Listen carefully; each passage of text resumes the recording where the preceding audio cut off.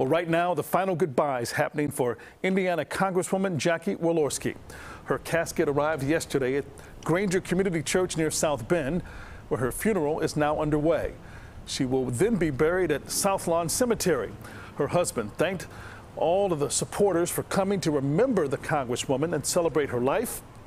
Indiana Governor Eric Holcomb has ordered a special election to replace her to be held on November 8th. Congresswoman Walorski was killed in a car crash last week when her vehicle veered into oncoming traffic. A staff member was driving at the time. He was also killed, along with another staffer and the other driver. It is not clear what caused that crash.